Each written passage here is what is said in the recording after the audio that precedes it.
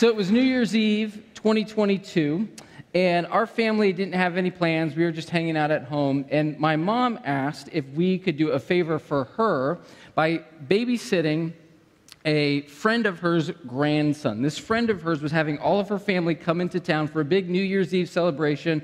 They were going to a restaurant, and it wasn't the right place for a 5-year-old, so this woman's grandson, who was coming from out of town, needed a place to hang out. And she's like, hey, would you mind keeping him? We're like, oh yeah, sure, happy to have him. Our girls planned this New Year's Eve party for him with games and a dancing party and hats and the countdown, the whole bit.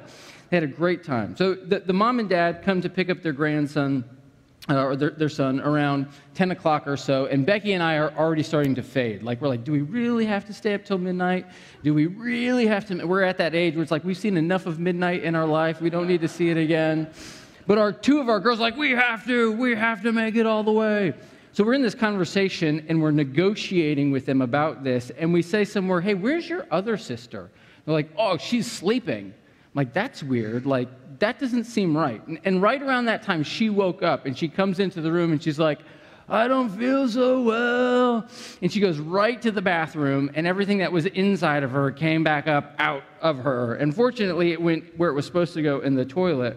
But we knew, okay. And we used that, as a negotiating strategy to say, see, it's probably bedtime. Look what's happening when you stay up too late. And we gave attention to her, and the two of them didn't buy it, and they went all right, mom and dad are distracted. Let's go have more New Year's fun. And so we take this daughter, and we're starting to get her ready for bed and put her in bed. And before we could get her in bed, she threw up again, and that's when we realized, okay, she shouldn't stay in her own room. She should stay on the floor in our room, because this is probably going to happen. You hope when your kids throw up that it's one and done, but that was not the case. She woke up 3 times in the middle of the night throwing up. And this child in particular can be a little pathetic when they get sick, and so they wake up oh, I'm dying. They've said that before. I'm dying. I think I'm going to die. And flails around. So they're throwing up in the middle of the night, but moving all over the place. So our job is to get up and force their head in a trash can. It goes there, so it's not everywhere else. Now, we made it through that night, and we said, okay, the worst of it's over. And we were really looking forward to the week ahead, because we had friends, a whole family from out of town, coming to stay with us for 10 days. And so we were saying, thankfully that happened before they came, not while they came. So our friends get there. A day or two into the trip, I start to not feel well, woke up in the middle of the night, and I threw up. Fortunately, mine was just that one time, and then I was okay for the next day. But then 2 days after that, the dad of this family, he also woke up in the middle of the night throwing up. And it sounded it was bad. It was really bad. It sounded like there was a moose upstairs in our house, just groaning and growling all through the night. Woke up everybody in the house, and I think even woke up the neighbors next door. It was so bad.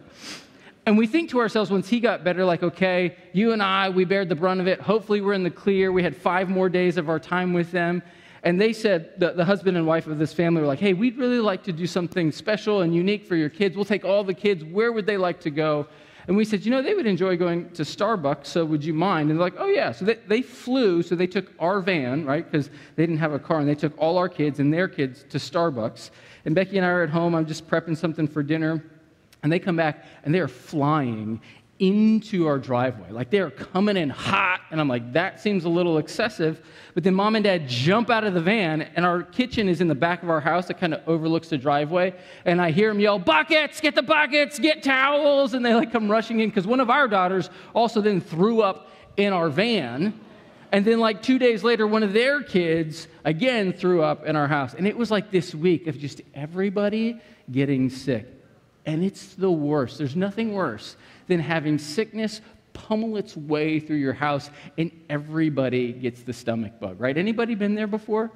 Anybody been there this winter where it was yes, that was our reality this winter? There's nothing more demoralizing and discouraging than constantly being sick. And the question that we often ask ourselves in those moments is, will this ever end? Right? Will this ever end? Will we ever get to the other side of this? Because I don't think I can take it anymore. I don't think I can clean up one more mess. I don't think I can hold hair back one more time. I just can't do it. And that's true not only with like the stomach bug in our lives, but we also find ourselves in other moments, other situations where we're just stuck in really hard realities, and we ask ourselves, will this end? For some of us, it is health related. We do have major health concerns that we wonder, like, will this ever end? For some of us, it's relational issues in our life that are tearing us up. For some of us, it's financial. For some of us, it's unrealized dreams and desires that we wonder may never come to fruition. And in those moments, the question we have to wrestle with is, do I trust God in the midst of them? Even if they don't end, even if we don't get better, if things don't resolve, do I trust God? And then, when those moments do come to an end, when we have made it through and we look back, when those moments are now in the rearview mirror, what do we do at that point? How do we move forward? And how do we think about our relationship with God in those situations? Where our passage today is a story of a guy who finds himself in a similar place and has a unique response to when his situation finally comes to an end. This is what our passage reads as we start in verse 1 of John chapter 5. It says, "Sometime later, Jesus went up to Jerusalem for one of the Jewish festivals." Now, if you've been tracking Jesus' travels through the book of John, you may have noticed Jesus has been constantly on the move. We started early in chapter 2 and 3. Jesus was down south in Jerusalem for the Passover festival. Chapter 4, he's headed back north to Galilee, passing through Samaria. He finally arrives in Galilee at the end of chapter 4. And now at the beginning of chapter 5, he's down south again, back in Jerusalem for another Jewish festival. And we read this in chapter 2. Now, there is in Jerusalem near the sheep gate, and the sheep gate was just an entrance into the city. Jerusalem would have been a walled city with many different entrances, all having different unique names: the sheep gate, the fish gate, the golden gate.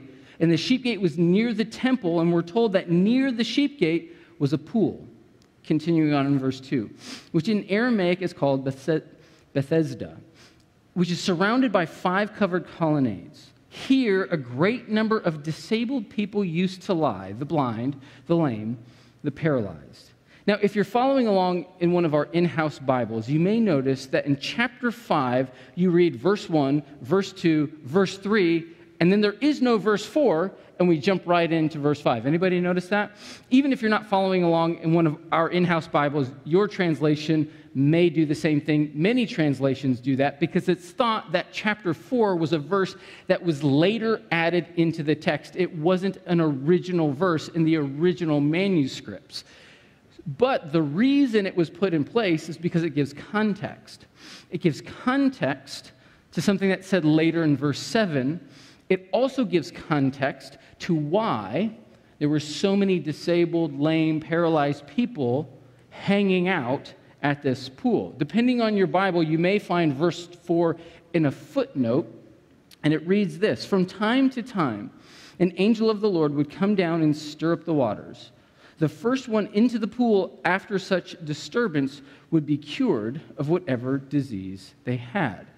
So it was thought that this pool had supernatural healing ability. And the first one who could climb into the pool after the water was stirred would be healed. Now, some scholars speculate if the water was actually stirred, it might have been an underground stream or an underground brook that would have actually caused the bubbling up. And so it's hard to know if anybody actually got healed from climbing in the pool. And some scholars wonder maybe it was like a first century Jewish urban legend that this pool had healing property. We don't really know because there's no clear account of healing coming from that pool. But whatever the case may be, that mindset, that story created an atmosphere of desperation. It created an atmosphere of longing and hope. Because it wasn't just 1, 2, maybe 3 people hanging by this pool. We're told in verse 3 that it was a great number of people. Imagine a pool deck with all of these lame and paralyzed people just waiting and hoping for their time. It created great expectation. that they might get well if they hang there long enough. And in some ways, I think it's a really good picture of our world. Many people in our world would say they are not well, and they are looking for some source. They're putting their hope in something that somebody once told them could make them better. And they're thinking to themselves, if I can just wait here, if I can get in first, or if I can do that, my time might come. And we're told then, in verse 5, of one particular man who's there that day. Verse 5, one who was there had been an invalid for 38 years. Now, we're not told anything about this man. We don't know anything about his backstory. We don't know anything about his family situation. We don't know if people have brought him there and are picking him up later that day. But what we do know is that for some extended period of time, probably years on end, he sat poolside, not working on his tan, but diligently watching the water, hoping that that day would be the day that the waters would be stirred, and that he would have his chance to be the first one to plunge into the pool to experience healing. For 38 years, he sat by the pool, watching his own reflection simply age over time. And I got to imagine for him, the question that turned over in his head was, will this ever end? Like, will my situation ever change? Will my reality ever be different? Or is this just my lot in life and I have to just grin and bear it from one day to the next? Will anything ever change? Because the same day, every day, the same day, he did the same thing. Every day, he would sit, he would wait, he would watch the water, and he would hope. The next day would roll around, and he would sit, and he would wait, and he would watch the water, and he would hope. Then the day after that, he would sit, he would wait, he would watch the water, and he would hope. Every day was the same thing. Except this day is a different sort of day. Because on this day, a different sort of power was present at the pool, because on this day, Jesus was there.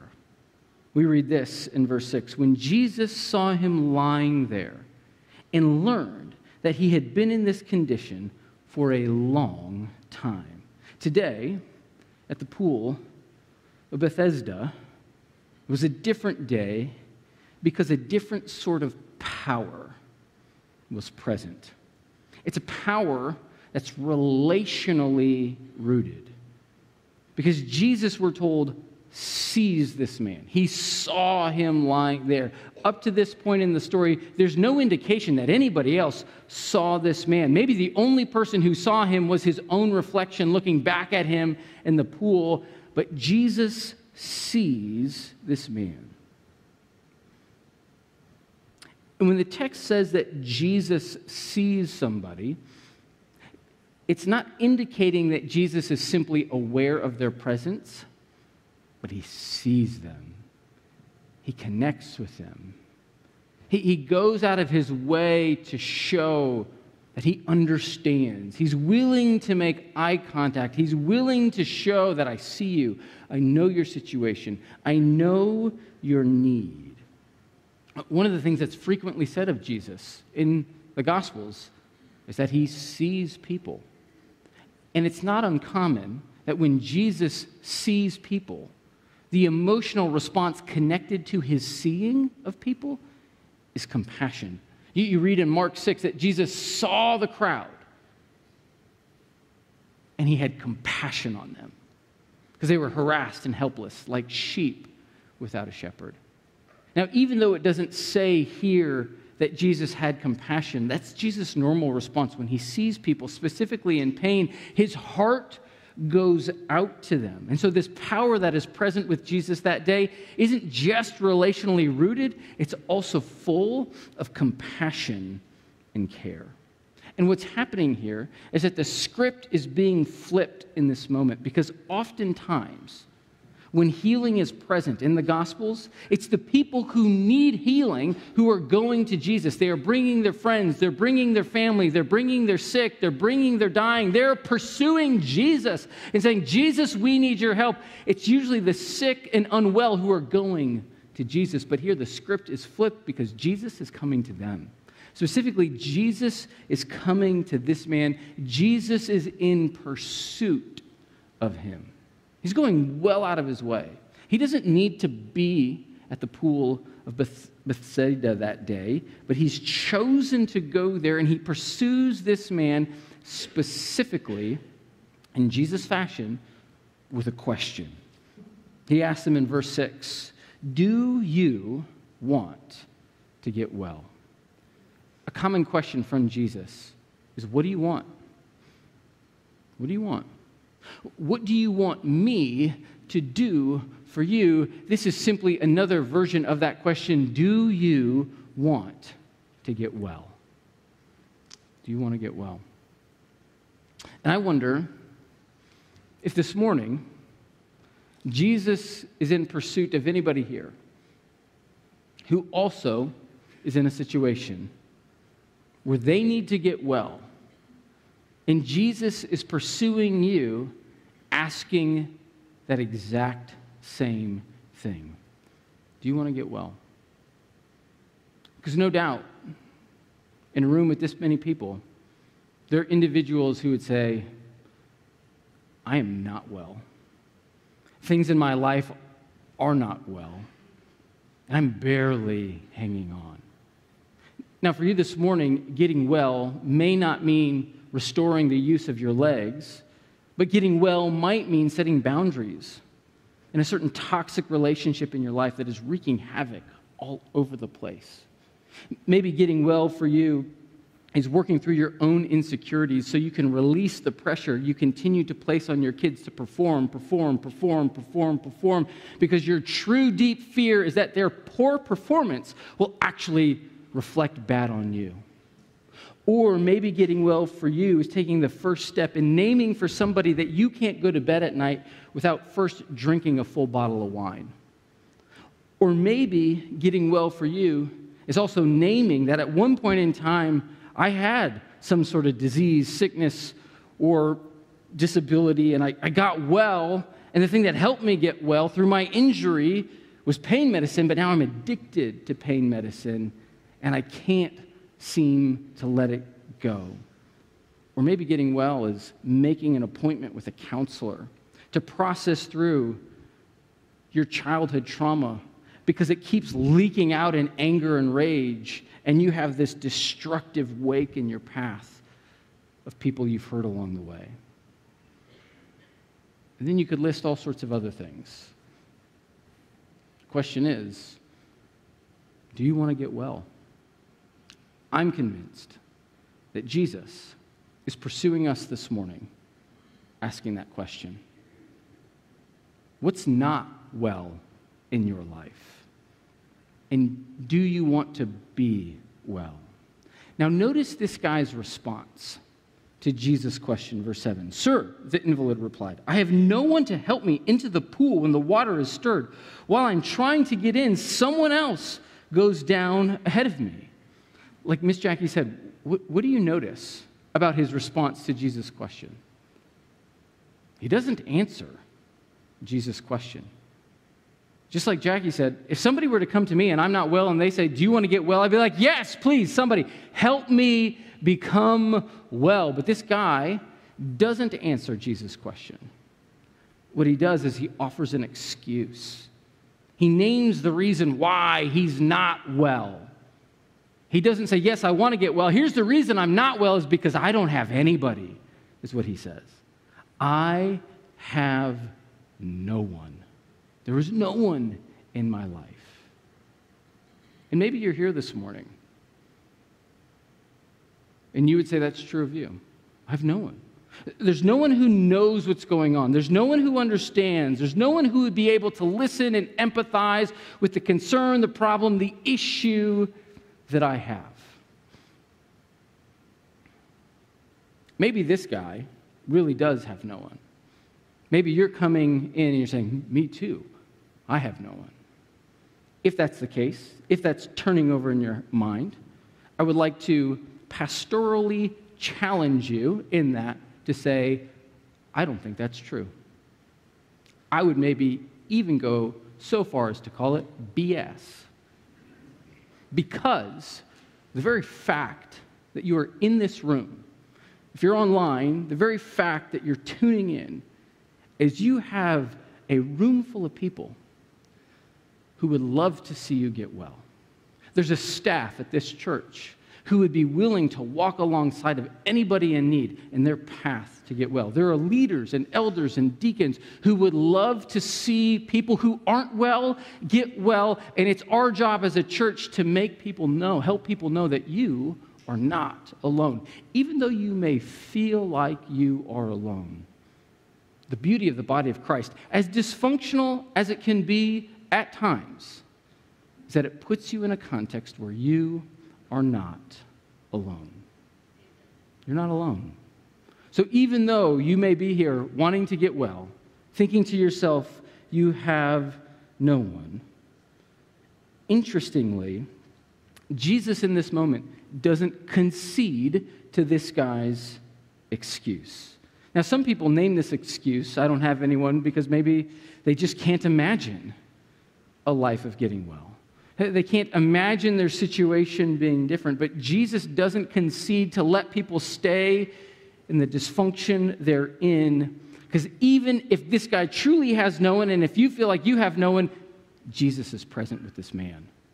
And Jesus is present with you, and Jesus wants to make you well. Jesus wants to make you well. And to prove that to this guy, the next thing Jesus does in this story is he performs a miracle. We read in verse 8, Jesus then said to him, in response to this guy's excuse, in response to him saying, I have no one to help me, Jesus simply says, get up, pick up your mat, and walk.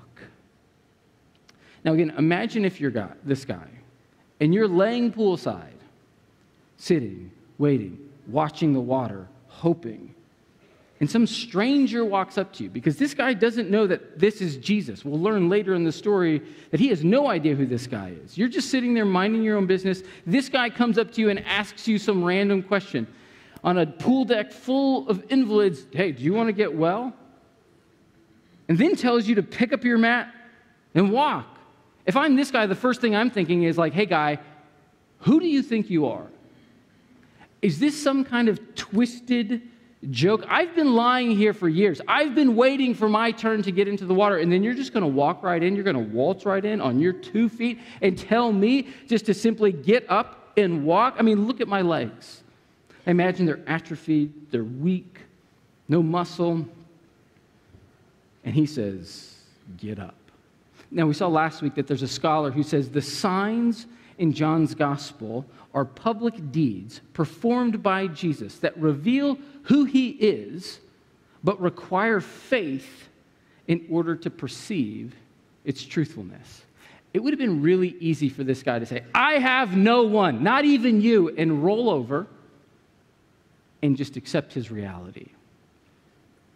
But in this moment, Jesus extends this invitation to him to get up and walk. And at some measure, it takes faith for him to take Jesus at his word and to climb up onto his own 2 feet. So maybe he has his doubts. Maybe he has his questions. Maybe he's unsure of who this guy is, but I got to imagine at some point, somewhere along the way, he starts to feel something in his legs. He starts to feel a tingling sensation. Maybe he feels strength restore, and he climbs up onto his own 2 feet and rolls up his mat, and he begins to walk, because verse 9, it says, at once the man was cured. He picked up his mat and walked. Now, on one level, this moment is an amazing moment in John's gospel. I mean, Jesus has the power just to give an invitation and heal somebody. We saw in the last story, he doesn't even have to be present with people. At the end of chapter 4, he can just say the word, and people get well. Jesus has incredible power, and this is an incredible moment where 38 years of waiting, hoping, watching the water to be stirred are instantly reversed for this man. But this moment also raises all sorts of questions. Like, why this guy? I mean, it's a pool deck full of a great number of people in need. And why this guy? And did other people see this happen? Or did it happen in a quiet spot in the corner somewhere? Or did other people notice? And if they did, what were they thinking? Like, me next, me next, me next? Because it doesn't give any indication in the story that Jesus healed more than this one guy. And there are places in the gospel, Matthew 12 being one of them, where it says that Jesus was out healing and he healed them all. He healed all the sick, all those with diseases, all those with need. So why not here? Why not now? Because there are others who saw this happen, and from what we can tell, Jesus performed the miracle, walked right out. It'll say later in the story that he slipped out before this guy could realize who he was. I think one thing that causes excuses to surface in our mind is when we watch other people get well, but our situation stays the same. When we notice that other people's lives are changing and ours stay the same, it causes us to this place of resignation and despair, like nothing will change for me. And the truth of the matter is there are certain situations where things don't get better for people in this side of eternity. Earlier in the fall, I was connected with a pastor who is up in the Minocqua area. He pastors a church called Meadowbrook Church. Apparently there is a Brook Church up in the North Woods. A group of people in the late 80s, early 90s wanted an Elmbrook-like church in the North Woods, and so a group of people started Meadowbrook. And this guy heard of the pastor gatherings that we have of the different pastors in the Brook churches, and he said, hey, can I be a part of that? Even though it's a far distance away, I'll join virtually and get down there on occasion. And we're like, yeah, sure, that'd be great. So he's been a part of our group for the last 6 months, and in January, he told us of an individual in his congregation who was in a terrible motorcycle accident. A young man who lived in Rhinelander, was visiting his mom in Minocqua, was on his way home the week between Christmas and New Year's, and as he was riding his motorcycle, he's just going along, there was a car coming towards him and turned into him and took him out. I mean, he said instantly he was gone, blacked out. The doctor said he probably shouldn't have survived that crash, and it was a miracle that he did. He was airlifted from the crash site to Wausau and had like 4 or 5 emergency immediate surgeries to kind of sustain his life.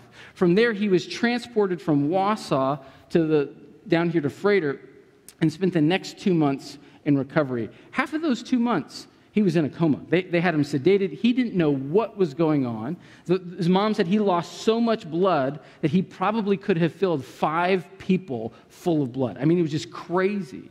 And so this pastor told us about this accident, and he said, hey, I'm 4 hours away. I can't get there to visit them. Would somebody down that way be willing to? And I was like, oh, yeah, we're right down the road. I'll go there. Now, as a pastor, you walk into hospital rooms with not knowing what you're walking into on occasion, or you do know what you're walking into, and it's a really tough situation. And so it's just part of the job where you learn how to walk into these moments and maintain your composure, and usually you can do okay. I walked in and I sat down and I started to talk to the mom and this young man, and I could barely keep it together. Because what I noticed when I sat down bedside was I saw one leg. And just instinctively I start looking for the other leg, thinking, oh, maybe it's like covered by a blanket, and somewhere along the way, I was like, there really isn't another leg. And the mom confirmed, like, yes, in the accident, he lost his leg. Half of his pelvis was crushed, and they have no idea all of what's going to happen. This guy is 20 years old. He's 20 years old.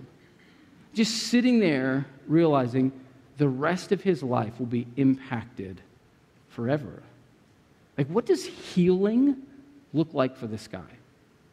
Like, what does it look like as he starts to watch people move on with their life? Maybe he was just driving his motorcycle and got blindsided by a car. We live in a world where we can read stories about this man getting healed and be like, yeah, yes. But then many of us sit in situations where it's like, but why not me? With the rest of the people on the pool deck that day saying, why not me? Why not me? Because what you see in this moment is that Jesus does pursue this man. He does perform this miracle, but Jesus also has a bigger purpose. There's a bigger purpose at play with what Jesus is doing, and it happens in this moment on two levels. It happens on a collective corporate level for all of Israel, and I would say for all of God's people, meaning Jesus is doing something in this moment to send a message to all of Israel, specifically to the religious leaders of his day, to say something new is happening. There's something that you're missing. There's something that you're not seeing, and this man is evidence of it. And what you see is their response to this miracle is really fascinating. As we finish on in verse 9, it says, the day on which this took place was a Sabbath. And so the Jewish leaders said to the man who had been healed, it is the Sabbath, and the law forbids you to carry your mat. Now, the Jewish leaders have three responses to this man, right? At this moment, they don't know anything of the miracle, but what they're doing is they're confronting him and his breaking of the Sabbath law. There was this book called the Mishnah that gave extra laws for Jews in the first century to follow and obey just to ensure they wouldn't break the scriptural law. They were an extra layer of laws to preserve their purity so they wouldn't break any of the laws from the Word of God itself. And they're saying the Mishnah prohibits you from carrying anything from one place to another. So put down your mat and be on your way. But what's interesting is they also disregard the miracle, because the man responds in verse 11, well, the man who made me well said, pick up your mat and walk. And I couldn't walk this morning. I can now. And so since he told me to pick up my mat, that's why I'm carrying my mat. And then they asked him, well, who is this fellow who told you to pick it up and walk? It's verse 12. So lastly, they grow suspicious. They confront this guy in his Sabbath violation. They disregard the miracle. There's no like, oh, wow, that's amazing. You couldn't walk and now you can. They just like gloss right over that and they're like, who was this guy who told you to do this? They're so focused on their own religiosity that they miss the greater work of God. The rest of chapter 5 is Jesus in a conversation with these religious leaders telling them, hey, you're missing the point because there's a new work of God. There's a new thing that's happening, and this guy is evidence of it. So the bigger purpose comes on a collective corporate level, but it also comes on an individual level. Because we read this in verse 14 later. And Jesus found him at the temple. This is the man that he healed. And said to him, see, you are well again. Stop sinning, or something worse may happen. Now, it makes people wonder, was this guy like involved in some deceitful, sinful act in the temple? Is Jesus catching him red-handed while committing a sin? And most scholars think it's probably not that. This is a similar phrase to what Jesus will say to a woman caught in adultery in John chapter 8. There's this woman who's brought to Jesus, and all of these Pharisees are condemning her, and Jesus does some things and kind of confronts them back and says, hey, like, he who is without sin cast the first stone. They're all holding stones. They realize, we all have sin in our life, so they drop their stones and leave. And then Jesus looks at this woman, and he says, does anybody condemn you? And she says, no, they've all left. He says, great, go and sin no more. It's an invitation to a new way of living. It's an invitation into a renewed life. And so Jesus is saying the same thing to this man. Hey, there's a new way to live. There's a new type of life. There's a renewed life that is now available to you. So go and live that life. He's calling him into something greater, which you might expect this man would be like, the guy who healed me is Jesus. He's ushering in his kingdom. I should follow him, and I should commit my life to him because he has just changed my life. But what does he do? Verse 15. The man went away and told the Jewish leaders that it was Jesus who had made him well. It's almost like he's snitching on Jesus, and he's ratting him out. That's the guy. Don't worry about me and my mat. Go get that guy, right? Which is really interesting, Because what this story does is it bumps up again to the story right before it, the end of chapter 4, where Jesus has this man, again, pursuing him because his young son is about to die. Jesus just says the word, "Go home, your son will live." And when the guy gets home and he sees the evidence of Jesus' word come to life, and his whole family is now rejoicing because the son is alive, it says the whole family believed in Jesus. You see in chapter 9, a guy who was born blind, couldn't see his whole life. Jesus heals him. And again, he didn't know it was Jesus. Later on in the story, he comes to learn that it was Jesus, and it says he drops to his knees and he worships him. You have these two stories of people who receive healing and believe and follow Jesus, and then you have this guy in between them who seems to rat Jesus out, which raises the question, why are we pursuing Jesus? Are we pursuing him simply for what he can do for us? Or are we pursuing him because of who he is, the King of Kings, Lord of Lords, who has his bigger purpose, and he's calling us into a bigger story? And the hard reality of that story is sometimes in the here and now, we get glimpses of new creation affecting our life, and sometimes because of the effects of sin in our world, we don't. But at the end of the day, Jesus is who Jesus is.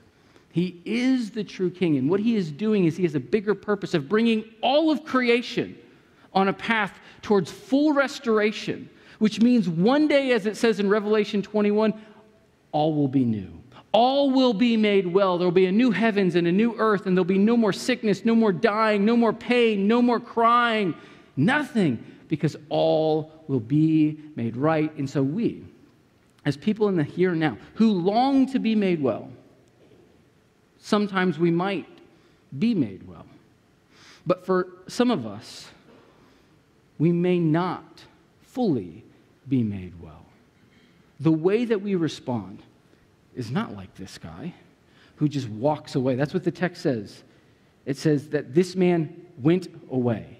He left Jesus and went away. Instead of following this man's lead, even when our life isn't perfectly made well, we move towards Jesus, trusting that he is good, even though things now, in the here and now, aren't fully resolved. And what's really fascinating is that early in verse 3, it says, a great number of disabled people used to lie by this pool. That word disabled people is a 21st century modern term. Like that would not be an ancient Jewish Greek term. The actual term there is people who were weak, meaning you could read that verse saying, a great number of weak people used to lie there. And what does the New Testament say about how we, as followers of Jesus, perceive our weakness? Paul says in 2 Corinthians 12, we actually boast about our weakness. We actually boast about things that we struggle, not in a kind of like twisted sort of victim way, but we boast about our weakness because there is one who in our weakness becomes strong. There is one who makes us strong in the midst of our weakness so we can still follow the bigger purpose of God in our weakness, trusting that he is at work to make all things new. And so the question for us then is, how do we respond, both on the back end of maybe being made well or in the middle of not being made well? We boast in the glory of God because he is good and he is faithful and he is in fact bringing all things together for the good of those who love him. And so the invitation to this man is the same invitation to us, to participate in the restorative work of God, even if he hasn't fully restored you.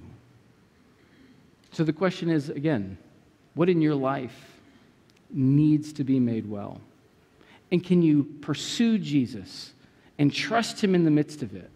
Not just for what he can do for you, but because of who he is, knowing that if it doesn't all happen in the here and now, there will come a day when all things will be made new.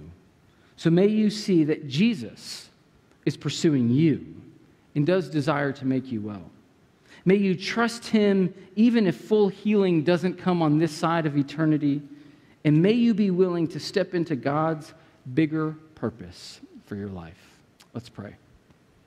Lord, we thank you so much that you are a good and gracious and faithful God. Lord, there are seasons in our life where it seems really hard to fully comprehend that, especially when we're facing what feels like insurmountable challenges. So God, I pray that you would give us eyes to see, that you would help us see that even in the midst of our weakness, you are at work to make us strong. That you would give us a desire to pursue you just for who you are, not to try and get anything from you, but because you are the true King of Kings. So Lord, we open our life to you. We ask, Lord, that you would make us well. But even if you don't, give us eyes to see and trust you and follow you. Amen.